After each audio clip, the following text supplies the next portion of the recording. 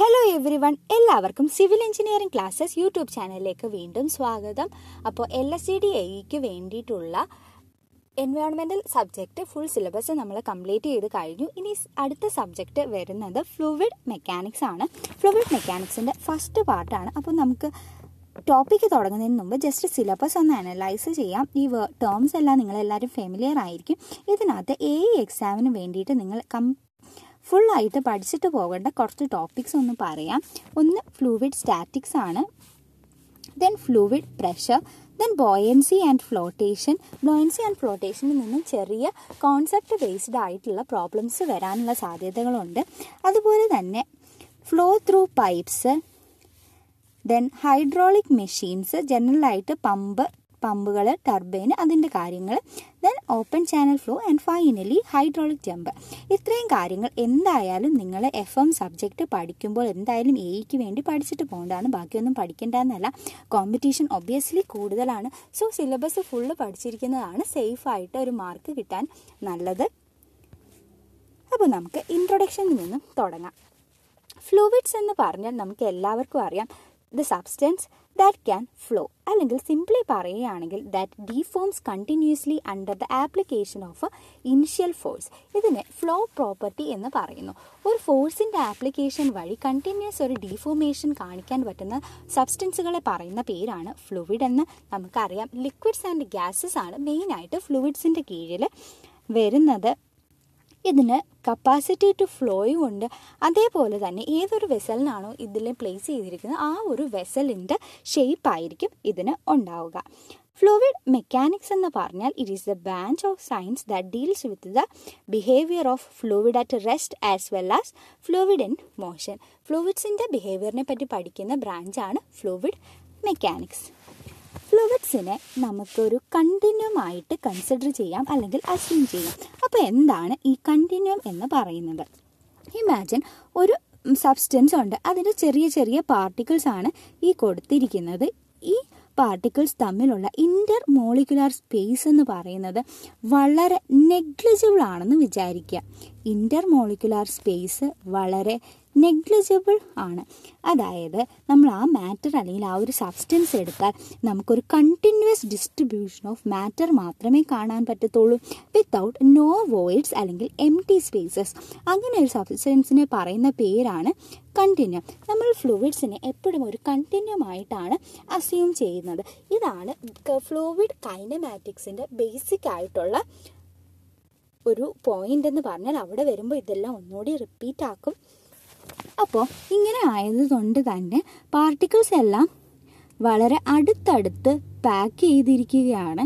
അപ്പോൾ നമ്മളൊരു സ്പേസിൽ ഒരു പർട്ടിക്കുലർ ടൈമിൽ ഒരു പൊസിഷനിലുള്ള ഫ്ലൂയിഡിൻ്റെ പ്രോപ്പർട്ടീസ് നോക്കുകയാണെന്നുണ്ടെങ്കിൽ അതിനൊരു ഡെഫിനിറ്റ് ആയിട്ടുള്ള ഒരു വാല്യൂ കാണും.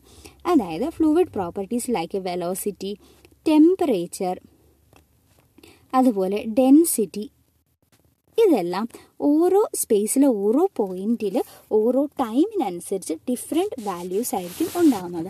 അതുകൊണ്ട് തന്നെയാണ് നമ്മൾ ഫ്ലൂയിഡ് കൈനമാറ്റിക്സ് വരുമ്പോഴേക്കും വെലോസിറ്റി ഒരു വെക്റ്ററായിട്ടും in terms of X, Y, Z, അതായത് സ്പേസിൽ ഓരോ പോയിന്റ്സ് ടൈം വെച്ച് റെപ്രസെൻറ്റ് ചെയ്യുന്നത്. ഇതെല്ലാം നമ്മൾ ഫ്ലൂയിഡ് കൈനമാറ്റിക്സിൽ വരുമ്പോൾ വിശദമായിട്ട് പഠിക്കുന്നതാണ്. അപ്പോൾ ഈ ഒരു പോയിന്റ് ഓർത്ത് വെച്ചിരിക്കുക, ഫ്ലൂയിഡ്സിനെ നമ്മൾ കൺസിഡർ ചെയ്യുന്നത് ഒരു കണ്ടിന്യൂം ആയിട്ടാണ്.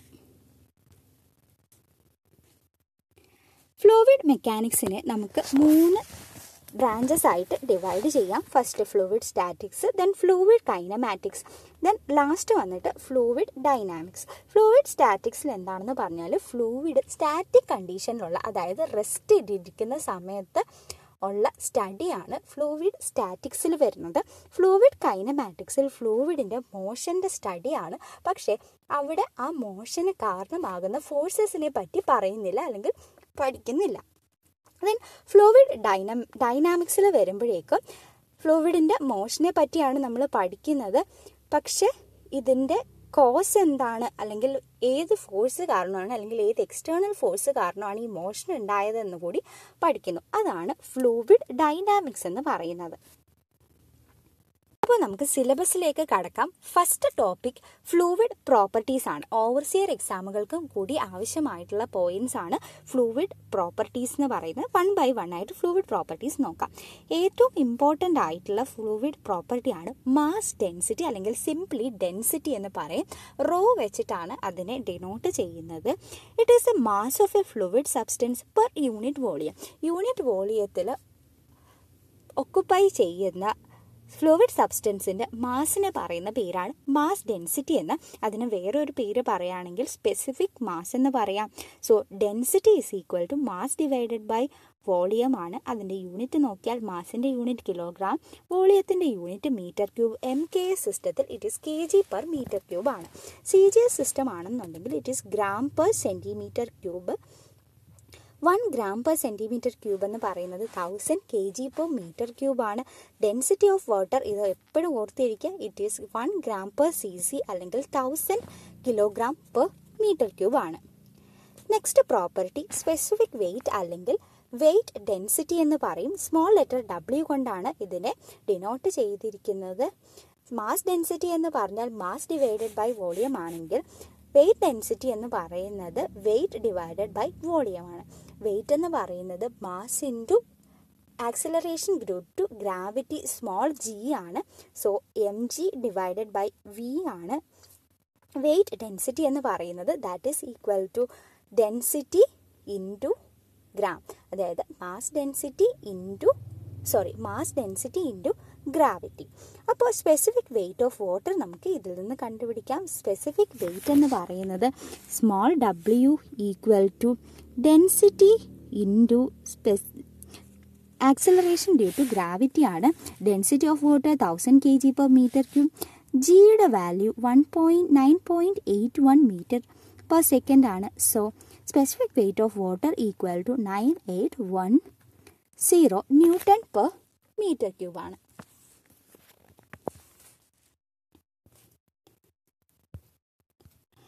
നെക്സ്റ്റ് പ്രോപ്പർട്ടി എന്ന് പറയുന്നത് സ്പെസിഫിക് വോളിയം ആണ്. It is A volume occupied by A unit mass. Unit mass ഉള്ള ഒരു ഫ്ലൂയിഡ് അല്ലെങ്കിൽ ഏതൊരു സബ്സ്റ്റൻസ് ആയാലും ഒക്കുപ്പൈ ചെയ്യുന്ന വോളിയത്തിനെ പറയുന്ന പേരാണ് സ്പെസിഫിക് വോളിയം എന്ന്. So specific volume will be equal to volume divided by mass, അല്ലെങ്കിൽ 1 divided by mass divided by volume എന്ന് എഴുതാം. മാസ് ബൈ വോളിയം നമുക്കറിയാം it is A density. So it is 1 divided by density ആണ്. So നമുക്ക് specific വോളിയത്തിനെ reciprocal of density എന്നും represent ചെയ്യാം.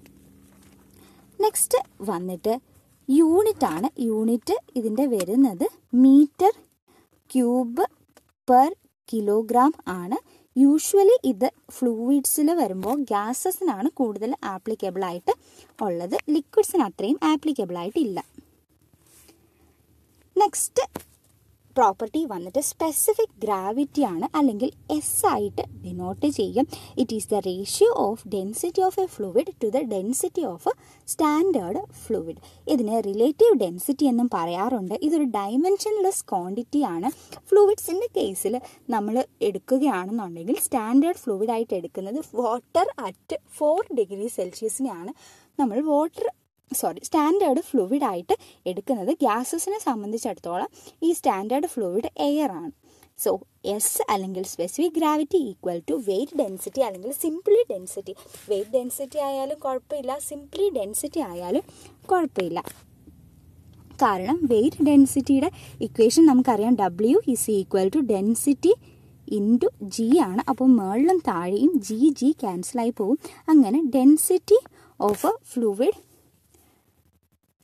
Divided by density of the water ആണ് specific gravity എന്ന് പറയുന്നത്.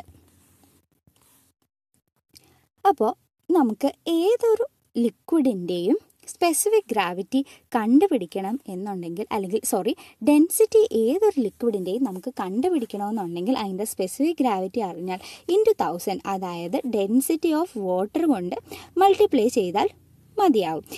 ഒരു എക്സാമ്പിൾ നോക്കിയാൽ സ്പെസിഫിക് ഗ്രാവിറ്റി ഓഫ് മെർക്കുറി എന്ന് പറയുന്നത് 13.6 ആണ്. അങ്ങനെയാണെങ്കിൽ density of mercury equal to 13.6 into 1000 kg per meter cube ആണ്.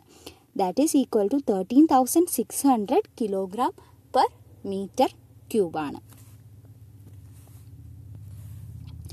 നെക്സ്റ്റ് വളരെ ഇമ്പോർട്ടൻ്റ് ആയിട്ടുള്ളതും ക്വസ്റ്റ്യൻസ് ഒരുപാട് വന്നിട്ടുള്ളതും ആയിട്ടുള്ള ഒരു പ്രോപ്പർട്ടിയാണ് വിസ്കോസിറ്റി എന്ന് പറയും. മ്യൂ എന്നുള്ള ലെറ്റർ കൊണ്ടാണ് ഡിനോട്ട് ചെയ്യുന്നത്.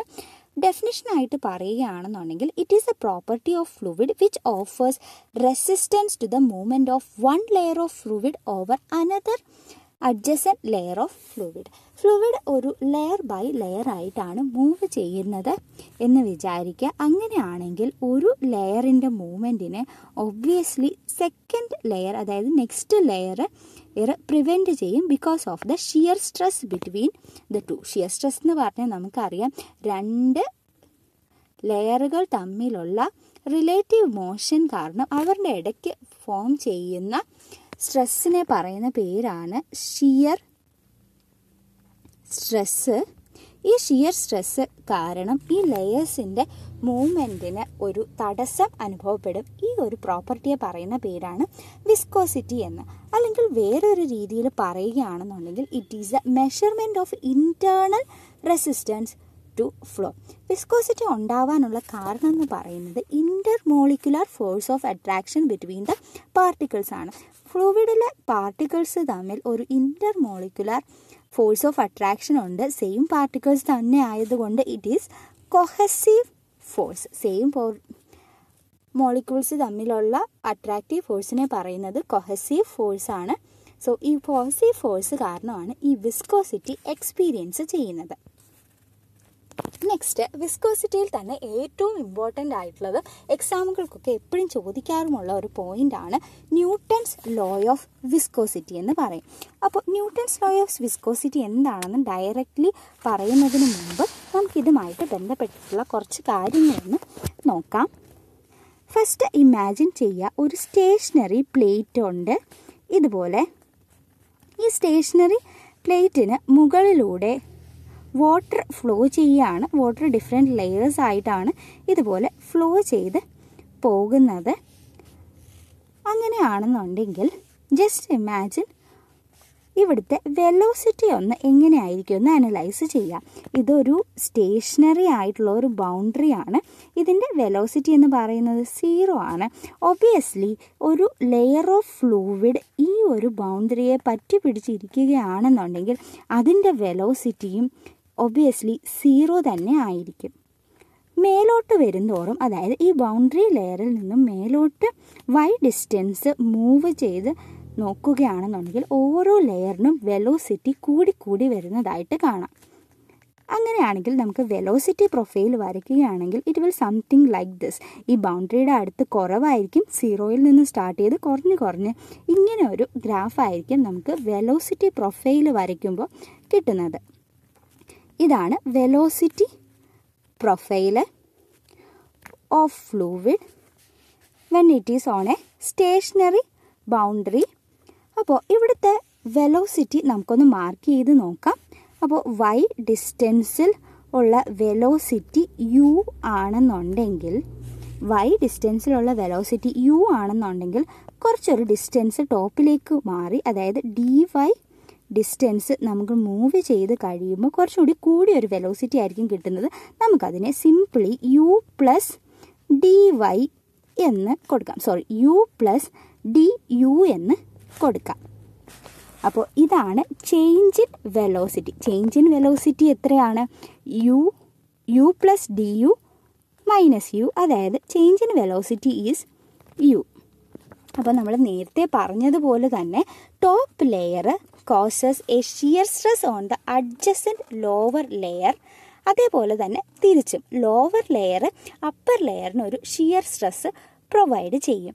ഈ ഷിയർ സ്ട്രെസ് എന്ന് പറയുന്നത് will be proportional to the rate of change of velocity with respect to y ആയിരിക്കും. അത് നമുക്കൊരു ഇക്വേഷനായിട്ട് തന്നെ എഴുതാം. ഇതാണ് basically Newton's law of viscosity എന്ന് പറയുന്നത്. ഇതിനൊരു ഇക്വേഷനായിട്ട് എഴുതിയാൽ ഷിയർ സ്ട്രെസ്സിനെ ഡിനോട്ട് ചെയ്യുന്നത് ടോ വെച്ചിട്ടാണ്. Tau is directly proportional to du, change in velocity du with respect to y, അതായത് dy ഡിസ്റ്റൻസിലാണ് ഈ du ചേഞ്ച് കണ്ടത്. So to equal to mu into ഒരു constant mu into du divided by dy ആണെന്ന് പറയാം. ഇതാണ് basic equation for Newton's law of viscosity എന്ന് പറയുന്നത്. ഇതിനകത്ത് മ്യൂ എന്ന് പറഞ്ഞാൽ കോഎഫിഷ്യൻ്റ് ഓഫ് ഡൈനാമിക് വിസ്കോസിറ്റി, അല്ലെങ്കിൽ സിംപ്ലി നമ്മൾ പറയുന്ന വിസ്കോസിറ്റി ആണ്. അതേപോലെ du ബൈ dy എന്ന് പറഞ്ഞാൽ വെലോസിറ്റി ഗ്രേഡിയൻ്റ് ആണ്, അതായത് change in velocity along distance y ആണ്, അല്ലെങ്കിൽ റേറ്റ് ഓഫ് ഷിയർ സ്ട്രെയിൻ എന്നും അല്ലെങ്കിൽ റേറ്റ് ഓഫ് ഷിയർ ഡീഫോർമേഷൻ എന്നും പറയാം. അപ്പോൾ ഇത് എന്തുകൊണ്ടാണ് അങ്ങനെ പറയുന്നു എന്നുള്ളതിന് ഒരു ചെറിയ ഡെറിവേഷനും കാര്യങ്ങളും ഉണ്ട്. അത് ഒരു പറഞ്ഞു കഴിഞ്ഞാൽ ഒരുപാട് ലെങ്തി ആയിപ്പോകും. അതുപോലെ ഈ ഒരു ലെവൽ എക്സാമിന് അത്രയ്ക്ക് ഡീറ്റെയിൽ ആയിട്ട് ചോദിക്കില്ല. അതുകൊണ്ട് തന്നെ du ബൈ dy എന്ന് പറയുന്നത് rate of shear സ്ട്രെയിനും rate of shear ഡീഫോർമേഷനും ആണെന്നുള്ള കാര്യം കറക്റ്റായിട്ട് ഒന്ന് ഓർത്തിരിക്കുക. അങ്ങനെയാണെന്നുണ്ടെങ്കിൽ നമ്മളിപ്പോൾ എഴുതിയ ഇക്വേഷൻ എങ്ങനെയായിരുന്നു? To equal to mu into du divided by dy എന്നാണ്. ഇതിൽ നിന്ന് മ്യൂ അല്ലെങ്കിൽ ഡൈനാമിക് വിസ്കോസിറ്റി അല്ലെങ്കിൽ കോഎഫിഷ്യൻ്റ് ഓഫ് ഡൈനാമിക് വിസ്കോസിറ്റി അല്ലെങ്കിൽ simply viscosity equal to to shear stress divided by du divided by dy ആണ്. അപ്പോൾ വിസ്കോസിറ്റിയെ നമുക്ക് എങ്ങനെ ഡിഫൈൻ ചെയ്യാം? It can be defined as the shear stress needed to produce unit rate of shear strain. Unit rate of shear strain produce ചെയ്യാനായിട്ട് എത്ര shear stress ആണ് ആവശ്യം? ഇതിനെയാണ് വിസ്കോസിറ്റി എന്ന് പറയുന്നത്. ഓക്കെ, ഇനി ഏറ്റവും ഇമ്പോർട്ടൻ്റ് ആയിട്ടുള്ള ഒരു ടോപ്പിക്സിലേക്ക് കടക്കാം, അതായത് യൂണിറ്റ്സ് ഓഫ് വിസ്കോസിറ്റി ആണ്. ഓക്കെ, യൂണിറ്റ്സ് ഓഫ് വിസ്കോസിറ്റിയിൽ നമുക്ക് നോക്കാനുള്ളത് വിസ്കോസിറ്റിയുടെ ഇക്വേഷൻ നമുക്കറിയാം. Mu equal to to divided by du divided by dy ആണ്. ടോ എന്ന് പറയുന്നത് ഷിയർ സ്ട്രെസ്സാണ്. സ്ട്രെസ് ആകുമ്പോൾ ഫോഴ്സ് ഡിവൈഡഡ് ബൈ ഏരിയ ആണല്ലോ. ചേഞ്ച് ഇൻ വെലോസിറ്റി എന്ന് പറഞ്ഞാൽ ഒബ്വിയസ്ലി അതിൻ്റെ യൂണിറ്റ് വെലോസിറ്റിയുടെ തന്നെ ആയിരിക്കും, അതായത് ലെങ്ത്ത് ഡിവൈഡഡ് ബൈ ടൈം ആയിരിക്കും. അത് divided by change in length, അതിൻ്റെ യൂണിറ്റ് വരുന്നത് ലെങ്ത്ത്. ഈ ലെങ്ത്ത് ക്യാൻസലായി പോകുന്നു. Force into time divided by area എന്ന് പറയുന്നത് എത്രയാണ്? മീറ്റർ സ്ക്വയർ ആണ്. ഫോഴ്സിൻ്റെ യൂണിറ്റ് ന്യൂട്ടൺ, ടൈമിൻ്റെ യൂണിറ്റ് സെക്കൻഡ്, ഏരിയയുടെ unit metre square. So newton second per metre square ആണ് ഡൈനാമിക് വിസ്കോസിറ്റിയുടെ യൂണിറ്റ്. ഡൈനാമിക് വിസ്കോസിറ്റിയുടെ യൂണിറ്റ് ആണ്. SI യൂണിറ്റിൽ പറയുകയാണെങ്കിൽ newton second per metre square. വളരെ ഇമ്പോർട്ടൻ്റ് ആണ്, ഒരുപാട് എക്സാമുകൾക്ക് ചോദിച്ചിട്ടുള്ളതാണ്.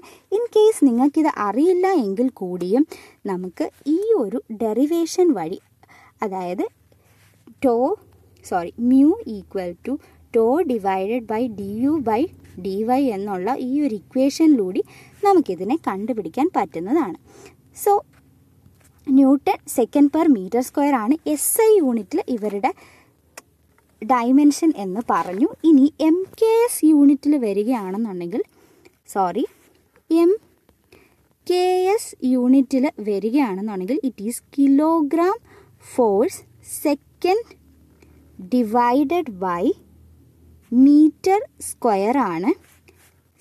മീറ്റർ സ്ക്വയർ ആണ്. CGSലേക്ക് വരുമ്പോൾ ഇറ്റ് ഈസ് ഡൈൻ ആണ് ഫോഴ്സിൻ്റെ unit. Second divided by centimetre square എന്ന് പറയും, അല്ലെങ്കിൽ ഇതിനെ സിംപ്ലി വിളിക്കുന്ന പേരാണ് Poisson. So 1 Poisson is equal to 9 second per centimetre square. അപ്പോൾ ചില ക്വസ്റ്റ്യനിൽ പോയിസിലാണ് തരുന്നതെങ്കിൽ നമുക്ക് അതിനെ SI യൂണിറ്റിലേക്ക് കൺവേർട്ട് ചെയ്യണം. സോ 1 പോയിസ് ഈക്വൽ ടു, പോയിസാണ് ചെറിയ unit, so 1 divided by 10 newton second per metre square ആണ്. ഇതാണ് ബേസിക് ആയിട്ടുള്ള യൂണിറ്റ്സ് ഓഫ് വിസ്കോസിറ്റിയിൽ വരുന്നത്.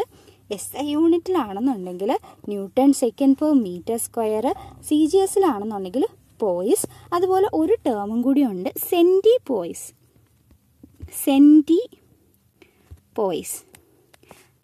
സെൻറ്റിമീറ്റർ എന്ന് പറയുന്നത് പോലെ തന്നെ ഉള്ളൂ, ദാറ്റ് ഈസ് 10⁻⁻² പോയിസ് ആണ്. Okay, dynamic viscosity of water എത്രയാണെന്ന് ചോദിച്ചാൽ ഇറ്റ് ഈസ് 0.01 പോയിസ് അല്ലെങ്കിൽ 1 സെൻറ്റിപോയിസ് ആണ്. That is dynamic viscosity of water. Dynamic viscosity of water at ടെമ്പറേച്ചറും കൂടി നമ്മൾ ഡിഫൈൻ ചെയ്യണം എപ്പോഴും. 20 ഡിഗ്രി സെൽഷ്യസിൽ എത്രയാണെന്ന് ചോദിച്ചാൽ ഇറ്റ് ഈസ് 0.01 പോയിസ് അല്ലെങ്കിൽ 1 സെൻറ്റിപോയിസ്.